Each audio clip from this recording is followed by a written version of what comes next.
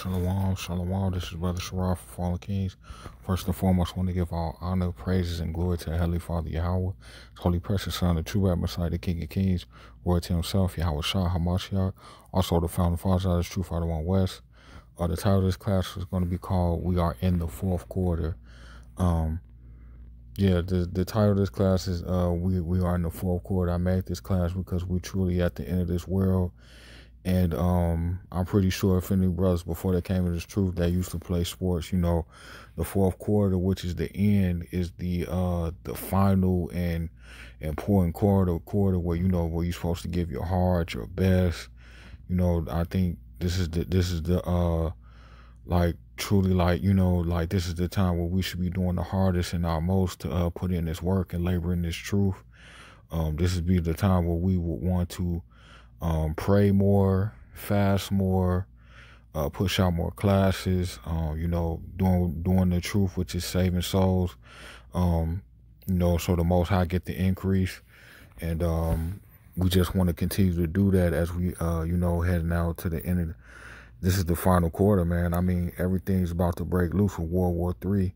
I mean, we're right around the corner from, the MOTB being implemented, pestilence and violence and, race wars, everything that's going to be brought to the forefront. And, I truly believe we're in that end times. And I think this is the time, just like the game of football, like the last play, like you want to put out your last effort, you want to put out your best effort right now to the Most High, showing that we worthy of the kingdom of heaven, And I want to start with a few scriptures. First scripture is going to be Matthew 24, verses 13 and 14. It says, "But he that shall endure until the end, the same shall be saved." So this is the time that we showing to the Most High that we are doing to the end, and we long suffering, and we've been praying and fasting for this day that the Most High is going to come with. He's going to send the angelic angels and Yahweh Shah HaMashiach to come destroy the wicked and bring judgment to this place because it's overly ran in wickedness. This is verse 14. It says, "And this gospel of the kingdom shall be preached in all the world for a witness unto the nations, and then shall the end come."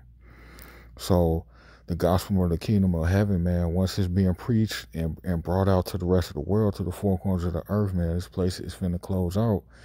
And we finally will be delivered from this place, from our captivity, from our misery, and Yahweh Shah, is patiently waiting on the right hand side of the throne of Yahweh Shah just for that order, man, and it's going to be horrific, something this world's never seen.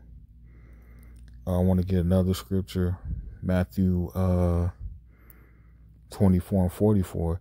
It says, "Therefore be ye also ready, for in such an hour as you think not, the Son of Man cometh."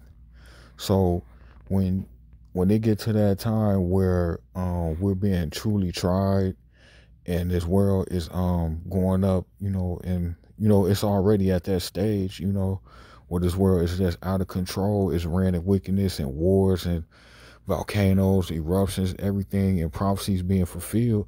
That's when Yahweh Shah is going to return. And we truly at that end time, man. That like I said, this title of this class is called the fourth quarter, man. This is that last hour, that we really waiting on, that final hour when Yahweh Shah is really going to return and destroy this place.